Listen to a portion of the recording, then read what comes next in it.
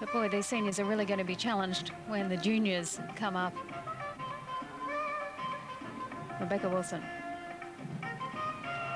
And there's a vault called Emilian Chick. It's a round off onto the board, a half turn onto the horse, and a front salto off. Quite complex.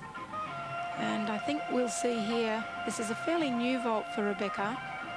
But of course, having had time off with this elbow injury, I'm sure she hasn't been able to get the numbers in that she would normally need to successfully perform this vault.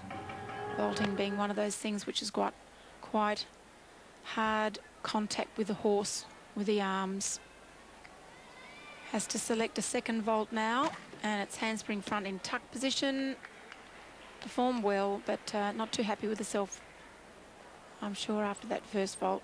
Yeah, she really just hasn't looked comfortable throughout the competition, Rebecca Wilson.